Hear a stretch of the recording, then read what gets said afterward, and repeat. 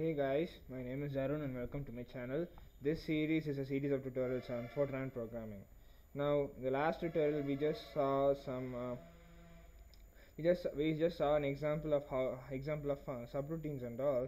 In this tutorial, I'll be explaining you guys a simple fact that can be done using that can be done using arrays, and the concept that we are going to learn here uh, will be useful for our subsequent tutorial. Okay, and sorry for the delay. If you guys notice, this video came a little later when compared to the previous ones. The reason because I just updated my operating system. Now it's as of now it's Ubuntu 15.04. They call it Vivid Vervet, I suppose. Okay, and I have to reshuffle everything and reinstall stuff and all and so on. Anyway, we're coming back. Okay, in this program I'll explain you guys some functions that are available, some facilities that are available in uh, Fortran regarding multidimensional arrays. Okay, and we'll see we'll see how the array indexing happens in Fortran. Now, what I have here is a small program called as mat_slice. As the name suggests, what it does is that it just slices a certain matrix of our given in the given, and then stores only a fraction of a matrix inside another matrix. Now I'll just walk you guys through what happened here. Okay, this is a simple code, so I'll walk you guys through. The program starts here. I define a matrix of a real number matrix of type 8, and it's a 2 by 2 matrix, so I give it a dimension 3, 3. Now this 3, 3 indicates that this matrix will have 3 rows and 3 columns. So this is more than a matrix. This is a two-dimensional array, kind of two-dimensional array. And here, as far as Python is concerned, array and matrices, they are like how do I say? They are more or less similar. They are more or less the same. So you can mix and match the terms, but in other programming languages they might be different. So you just have to keep that in mind. Okay, and then I have a two-dimensional matrix or a two-dimensional array named slice. Okay, in this matrix we are going to save all the values. In this matrix we are going to save a fraction or a slice of this matrix here. And what I'm declaring here is that I'm declaring a new matrix, a logical three-dimensional array. Logical two-dimensional 3x3 array called as mask. And then ignore this for now. And now I'm declaring two variables, namely I and j equals to 3. Now what I can do is that instead of just typing mat, instead of typing mat equals 1 comma 1 equals 1, say 4, 1 comma matrix 2 comma 1, something of that sort equals 3, and so on. This is really sometimes this will be really messy. And sometimes what you can do is that you can just write this in an array and write this in a do loop and stuff, and get the values and all. But what I recommend is that what I mentioned is that these methods are, by saving the values one by one is really annoying sometimes. So Fortran has a simple way to do that. What it does is that you can use this reshape command to do the reshaping. Now what I've done is that this matrix has 3 rows and 3 columns, so there are like 9 elements. Okay, 9 elements. So what I've done here is that I've written the 9 numbers 1 to 9 in a different order. Don't worry about the order. And I have written between slash symbols and covering them with brackets. Now what does this reshape command does is that it takes a one-dimensional array, okay, and then reshapes it to the kind of size the matrix wants, and then saves it and returns it.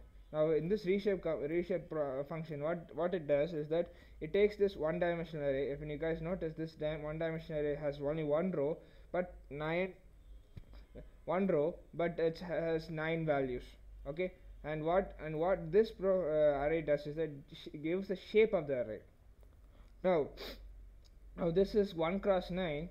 Now if you put this 3 comma 3, what will happen is that this array will be will be fragmented into three rows, each row having three elements, each row having three columns, and each of them will be separately stacked to mat.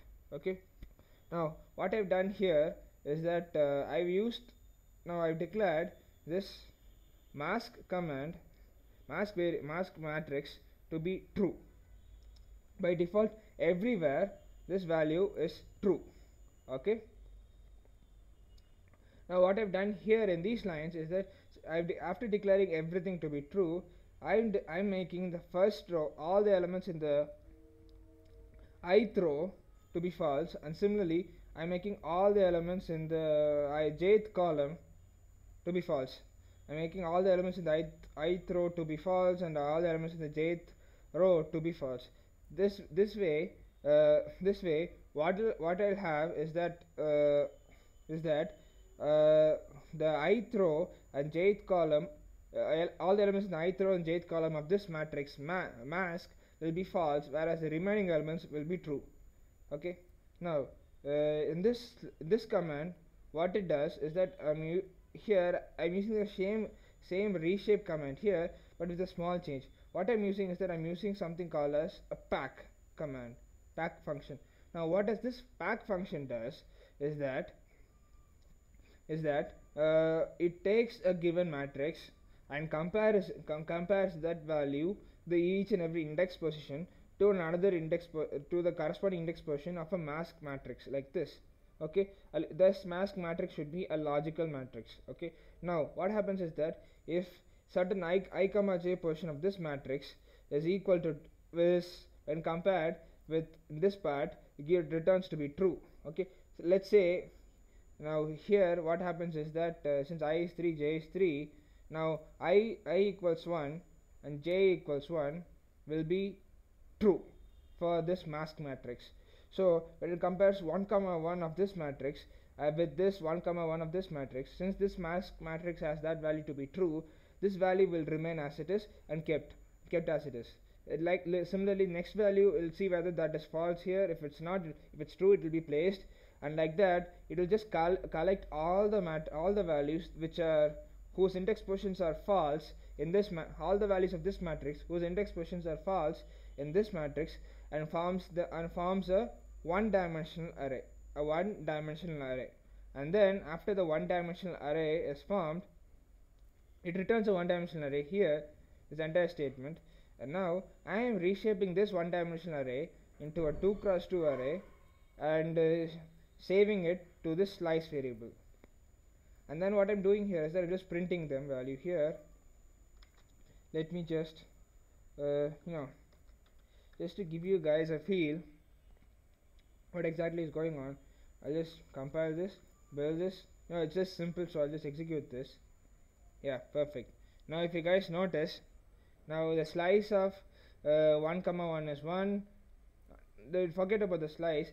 It's not exactly slice, by the way. It's actually this matrix. This matrix mat is getting printed here because of this formatting. So matrix 1, 1 is actually 1, 1, 2 is 2, 1, 3 is 3, 2, 1 is 4, 5, 6 and 9, like that. I'll explain you guys about the indexing mechanism here. It's a little different in Fortran. I'll explain guys in a minute. Okay. Now instead of this mat, what I do is that I just put the slice. Okay. Now if I were to compile, build and execute this, yeah, perfect. It just removes them. Now what I do is that let me just have them both in place. Now I'll just write this. Sorry. Okay. Now I'll just copy this.